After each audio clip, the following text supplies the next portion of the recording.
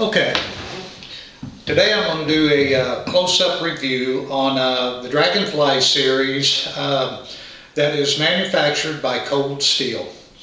Cold Steel has been making edged weapons for many years now, and they've become very well known around the world for the quality of the weapons that they produce. So, a while back I bought some Dragonfly blades. I bought the Dragonfly Tanto, and then I liked it so much that I ended up buying the Wakizashi.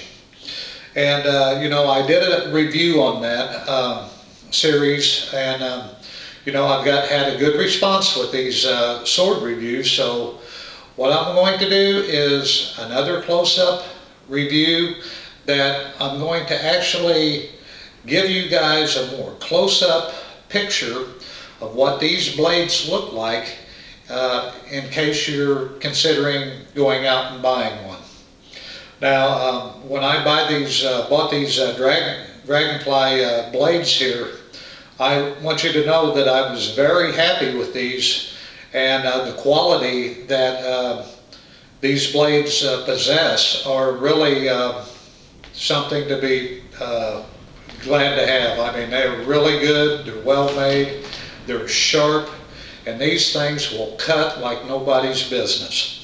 So I'm going to get the camera, and I'm going to start the review. And let's get a good close look at what you will actually receive when you purchase one of these. One of the things that I really like is you get this really nice metallic bag with the tassels. Fantastic, and it's got Cold Steel and some, I guess that's Japanese writing here, and then you have a blue bag that you put the blade in, which slides into the metallic bag. So that's one thing that you're going to get right off the bat. When you buy a Dragonfly series blade, you're going to get a very nice protective bag set. And you get the Warrior series, you just get the blue bag. So Dragonfly, you get that fancy metallic gold case to keep it in, and that's really a top-notch deal. So let's get the camera and let's get a close-up look at these Dragonfly blades.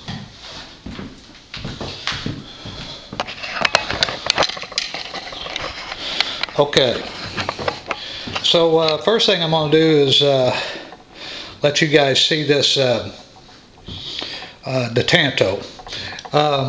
We get down here on this blade. It has the iris leaf design of the blade, and it has a very sharp angle on the blade, more so than your average type of sword blade. It has a short, fuller here groove. You have one wide and one narrow groove, and let me tell you, that is really nice. You can see the beveling on the blade here, and it is very aerodynamic. The Habaki has the brushed effect to it, wire brushed, and the Suba is somewhat ornate. I kind of like the Suba on the Warrior series a little bit more than I like the Dragonfly series, but I like the size and the shape of the Dragonfly series. It's got the dragonflies on the Fuchi and the Kashira, and it's not really super fancy, but it's really nice. The handle is wrapped in a silk cord. The ray skin is painted black.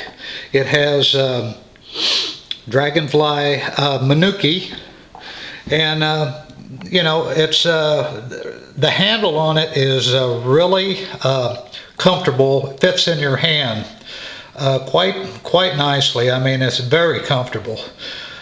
The saya of these particular series has a silk wrap, and you know, it's got a little bit of some gold ornamentation to it. It has a gloss finish, and on the end of the saya there's no metal cap. It's just flat wood, and it's really nice. I like that particular style of saya like that without the cap. And you know, you go to the wakizashi, and it is basically the same as the tanto, but you know, the handle's a little longer, and the blade's longer. And one of the things that I like about this particular Dragonfly wakizashi is the blade's longer than the typical wakizashi. And you know, it has a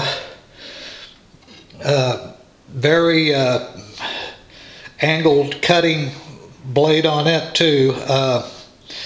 And you know, if you, let's look at the tip here, the Kasaki. If you look down on that, you can see how that tip has been shaped. You know, it's kind of a teardrop, and because of this angling of this particular blade, it makes it very aerodynamic. And you know, the Kasaki on these particular Dragonfly series are they're really nice. They're designed to really cut. These Dragonfly blades to me are superior for cutting in all ways. So you know, if you want a really nice sword set to be decorative yet be very effective as far as the application as far as a weapon, the Dragonfly series is going to be really hard to beat. So you know, I thought I'd do a video on this and let you guys have a closer look at exactly what these swords look like. And you know, hopefully it'll help you be able to decide if you want to go out and buy one. So I'll be doing some other close-up reviews on some more weapons coming up. I will be doing one on Cold Steel's Nodachi, and I will be doing another sword review on the on another katana that I have, the Ruman. So kind of look for those videos, and I'll give you a little more information on them. I'll see you on my next video.